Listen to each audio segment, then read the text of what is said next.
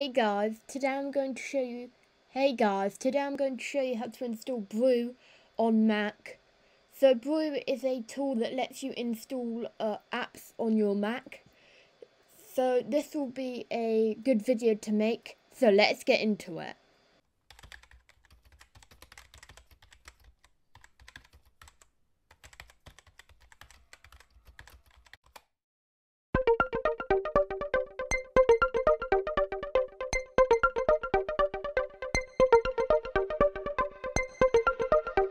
So to start with, you need to go to Brew's website, brew.sh, and you need to copy this command, and then you need to paste it into your terminal. I've already got Brew installed, so I don't need to paste this into my terminal, but you click enter after pasting this in. And it will ask you for your password, and you'll just need to enter in that. So once that's done, Brew should hopefully be installed. But the next thing that you should probably do is put in brew install cask, and this will install cask. Now this is probably just about to tell me that cask is already installed. So what you just installed, cask, actually lets you install GUI apps. So the normal type of Mac apps that you would normally download. So the normal brew command, that brew install, will just install terminal utilities. So if you wanted to install full Mac apps, you'll need to have cask.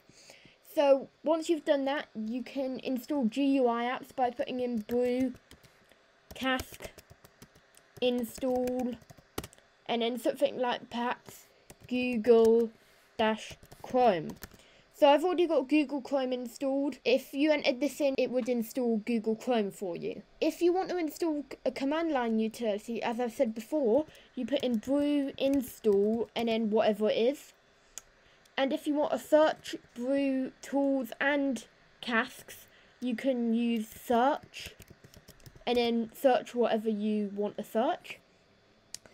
And yeah, another benefit to using Brew over just installing apps regularly is that you can use Brew update or Brew update or Brew upgrade.